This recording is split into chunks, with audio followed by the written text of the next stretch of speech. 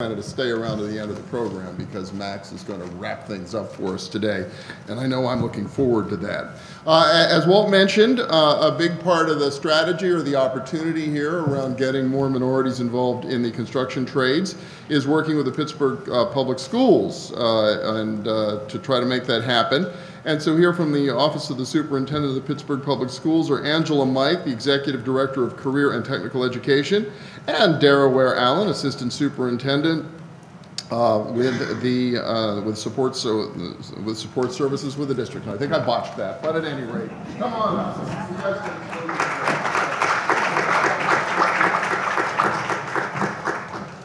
Good morning, everyone. I'm Angela Mike, and as was said, I am the Executive Director of Career and Technical Education for Pittsburgh Public Schools.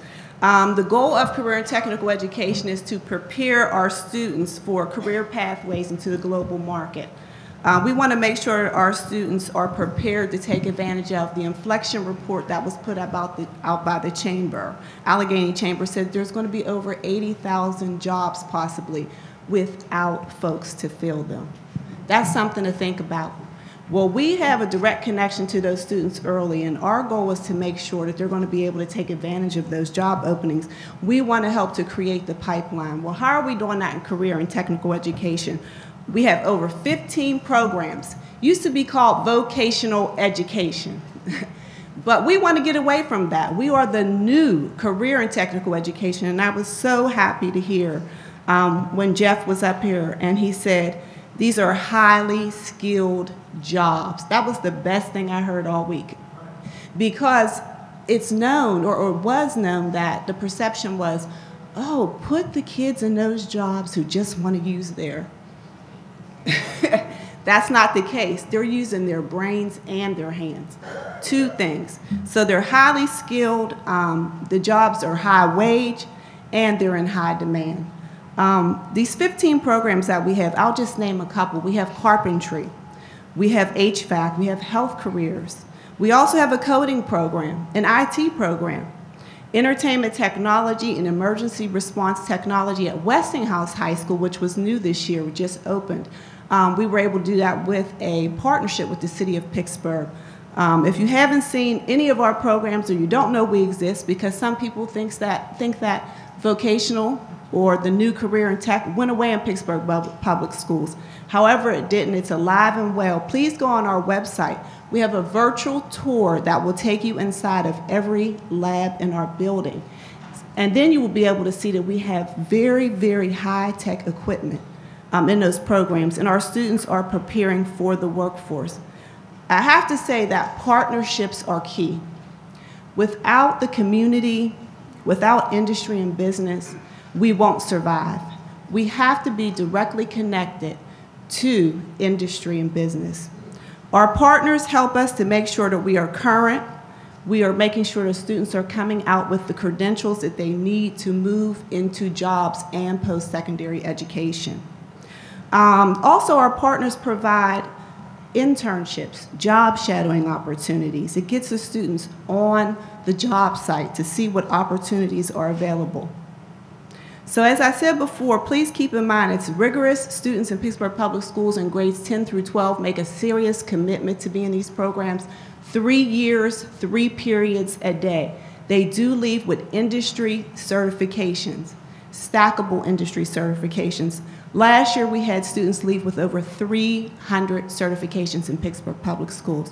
So they were well prepared. They also left with post-secondary credits. We're fortunate to have support of the Pittsburgh Promise, and our students are able to take post-secondary college classes prior to leaving high school. So they're not just leaving with the industry certs, but for those who want to also go on to post-secondary, they're leaving with a jump start on their career. I'll leave with saying, before I call up Dr. Allen, again, the career and technical education programs in Pittsburgh are preparing students to go into positions or jobs that are high demand, high skill, and high wage. And I also appreciate when they talked about for females, males, and those of color. It's available to all students in Pittsburgh Public Schools. Our career and technical education programs, the application process is open to all students. There is also not a grade point average connected, because what we found out is once some students get into our programs, they soar. The academics go up along with the skill level.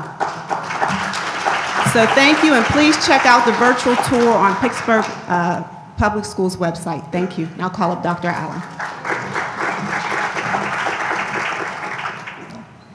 Thank you, Ms. Mike. I'll be very brief. As Ms. Mike talked about the career and technical opportunities that are available in our high schools, most of them begin in 10th grade, some in 9th grade. Angela and I have had a partnership as it relates to what does a comprehensive approach look like in terms of preparing our students earlier. So I just want to tell you about some of our efforts that are underway about exposure, career education exposure beginning in elementary school, so the students will be informed, be empowered to make more informed choices about what they want to pursue, and that we help to equip them to be able to pursue those aspirations. Not just from the solid academics, which clearly we need, and we heard that from our panel about the kinds of high-skilled jobs that are in our trades and in other industries. So we want to make sure we have a solid academic foundation for our students. But really, students, it's hard for them to aspire to careers that they have not yet seen. And so that's where we have a commitment and a responsibility, and I do see it as a social justice issue, in making sure that that happens systemically within our district, not just for some of our students, but that students get baseline exposure experiences throughout their career in Pittsburgh Public Schools. So I'll just tell you about our comprehensive guidance plan. Some of you may be aware of it, as it is a state requirement. It's been an unfunded mandate.